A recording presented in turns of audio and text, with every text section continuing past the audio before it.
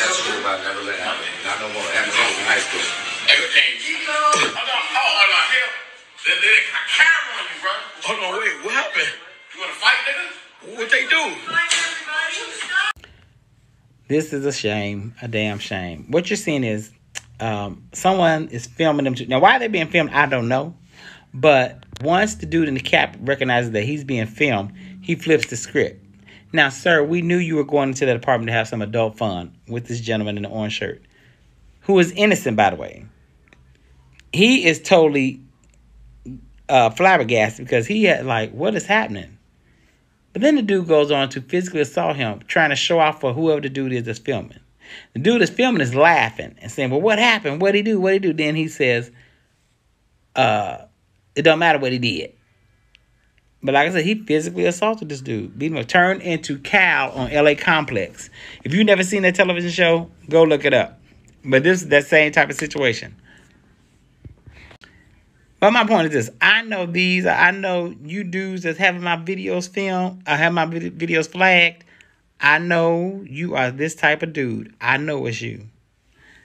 I know you the DL type. First of all, because you keep coming over here. So maybe see something you like.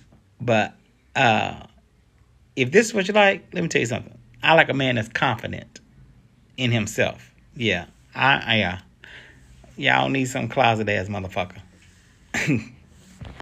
Secondly, living your truth. Hurting innocent people is ridiculous because you're afraid you're going to be found out. Well, any fool can see this. So if your baby mama or wife or whoever sees this or sees that video, she's going to know what's up. So you still looking stupid. You look extra stupid. But my thing is, leave me alone. Stop flagging my videos of me protecting black women. Stop coming to my page insulting me.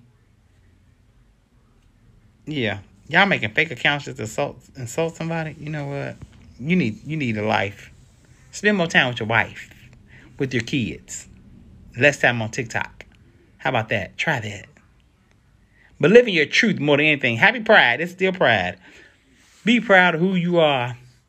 Living your truth. Try that for a change. You'll be much happier. Yeah, try that with your dumb ass.